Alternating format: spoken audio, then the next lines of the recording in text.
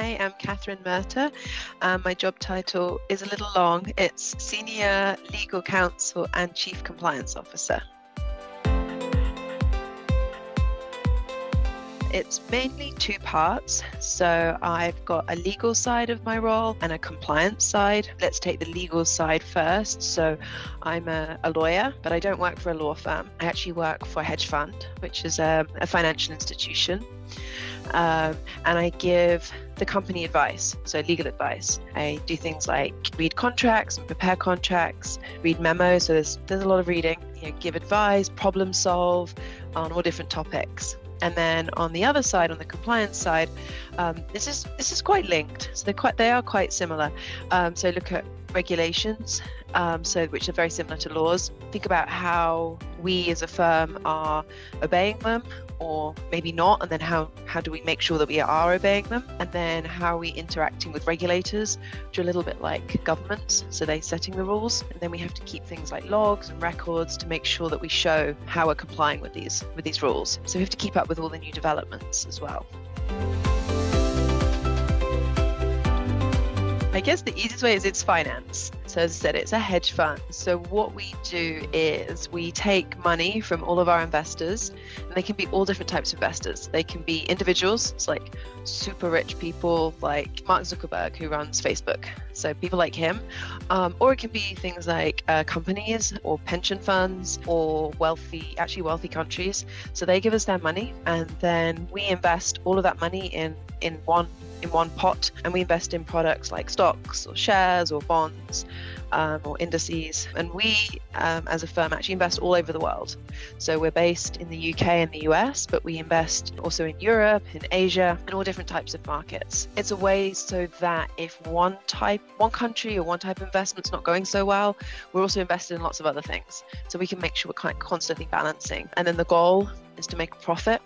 That bit's very simple, although much harder to do. And then we take a piece of that profit. That's what the investors are paying for. So that's what we do. So it's we work alongside banks, but we ourselves are not a bank. The best things for me, there's always something new. So I'm always learning something new, perhaps even on a bit like a daily basis. And my specific role, I work with lots of different teams within our company. So I get to know lots of different people.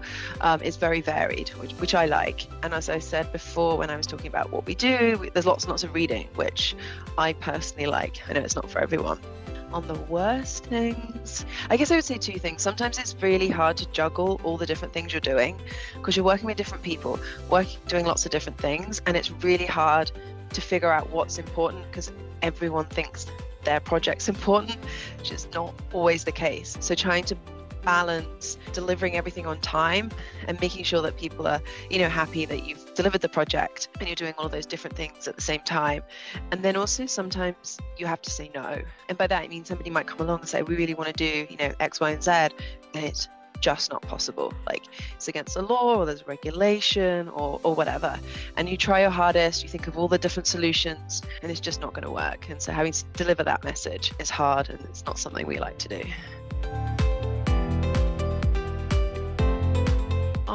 I grew up in the UK, and when I went to university, I studied law, which is possible in the UK. I know it's not possible in the US. And I was very lucky. I actually studied law and German law. So I studied for 2 years in the UK, and then I went to Germany and studied there for a year, and then came back to the UK, which I loved because I love languages. So I got to combine studying law, which I knew I wanted to be a lawyer since I was a teenager, and I also got to go abroad for a year.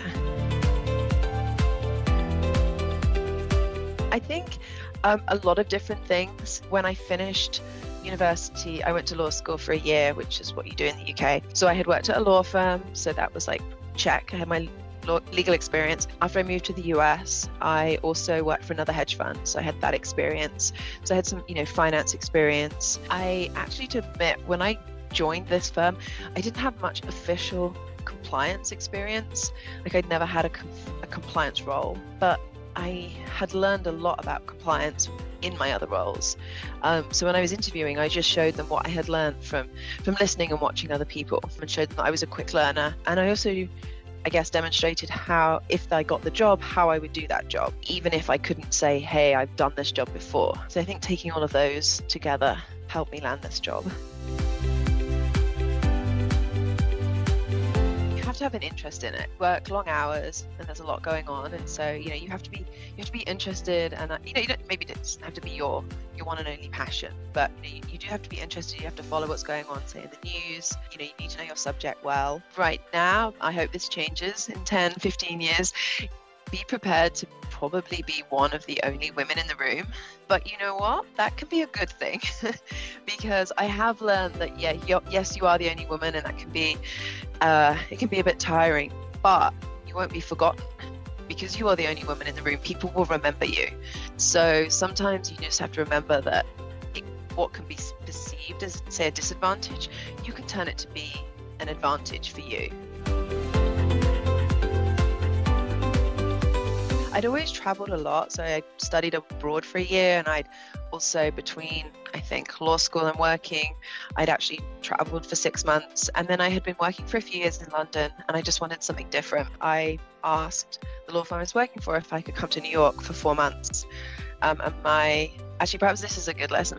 I initially got told no, that it had never been done before, but for me, I didn't think that was a very good answer. So I said, well, that doesn't mean we can't do it. So after probably 8 or 9 months of campaigning, most days, about that it would be a great idea, not just for me, but for the firm, they relented and let me come to New York. So I worked for a different law firm for 4 months, and I had a great experience. I loved it. I loved the city, I loved the people, I loved the work, everything. And I kept my promise. I promised I would come back to London, and I did. But I just thought, you know what, I want a change. I'd love to come to New York and work full time. So then looked for a job at a different firm and moved over. To be honest, I didn't really give much thought to how long it would be. It's been 12 years and counting. But I really enjoy it. When I came over, I had a list of places I wanted to visit in the US. I've gone right through that list, and just now the list has grown. I keep seeing more things about this country, more places to visit. I've met great people, so I love it being here. There are a lot of differences, but I think that's half the fun. I like sort of seeing what's different to here, but also there's a lot of similarities. So it was a couple of things, actually. Growing up, my dad was always really good about, he was always like, you're as good as any boy. I'm also very sporty. So he was always, certainly when I was younger, he's like, you're as fast as any boy. That wore off when I was a teenager and the boys got faster. But he always said to me, whatever a boy can do, you can do. And, growing up and hearing that all the time, it really makes a difference. And it's true. It's completely true. So I would always say, just because there's a group of boys and they seem louder or they seem to know what they're doing, most of the time they do not. I just always try to remember that if you're there and you're at the table, then you have every right to be at the table. The other thing actually was, one of my friends, when I was working, I was a very, very new lawyer, maybe only a year in, and my friend was going on holiday, on vacation, and I was taking over his work, and we're sitting there, and his supervisor's going, have you done this? Have you done this? Have you done this? And this guy's like, yep, got this, done this, got this. And I walked out of the room with him, and I was like, wow, you've done everything. This is so impressive. And he looked at me and went, no, I haven't done half of that. He doesn't need to know that. I'm just telling him that so he doesn't freak out. But don't worry. He's like, it'll be fine. And I just was like, okay. So I just realized you could just say, I got this. Even if you don't, even if you have to then spend an hour figuring out exactly what you've told the person you're doing. And I'm not saying like lie, but it's like, just have the confidence to say, you know what, I got this, or in 2 hours time, I will understand this. I will have this. And that's what he did. And I was like, okay, I got this. So even when you're not feeling confident, just project that you are, and eventually you'll get there.